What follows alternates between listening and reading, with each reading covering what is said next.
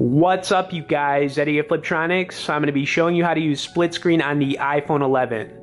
Okay, so for whatever reason, Apple has always made it really hard to use split screening. Unlike Android, you can basically do it on any phone. So you will need an app to make this happen, and I know a lot of people out there might not like this, but it is a paid app, okay? I've been using it for, I wanna say, like the last 2 years. So I'm gonna load it up, I'm gonna look for it because it does come up as the first option when you type in split screen. I'll also throw a link down there if you guys wanna just click on it to save yourself a little bit of time.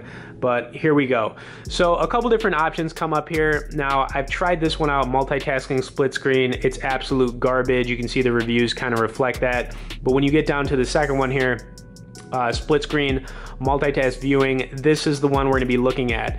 So right now the price on it is $8, but it kind of like moves around from $6.99 to $8.99. So that's what you can expect. But you can see it's got a lot of good reviews, and there's a reason for that. It actually works and does what it says it's going to do. So anyways, I just downloaded it. I'm going to load it up here, and we'll get to take a look at it. So basically, as soon as you open this app up, it's ready to go.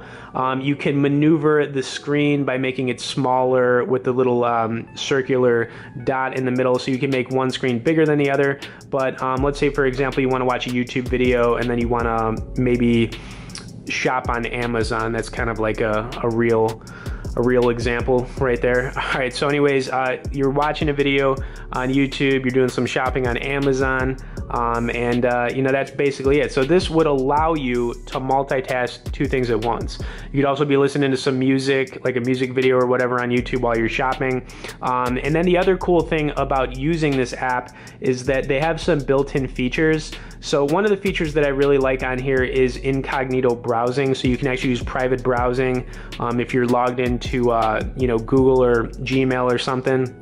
And then the other feature I like on here, they make it easy to you know, add bookmarks and check your history. But that's basically it, guys. Like I said, I've been using this app for the last couple of years. It's always been a paid app, but it does actually do what it's supposed to. Even on the recent you know, update to iOS 13, there's still no, you know, like built-in feature for split screening.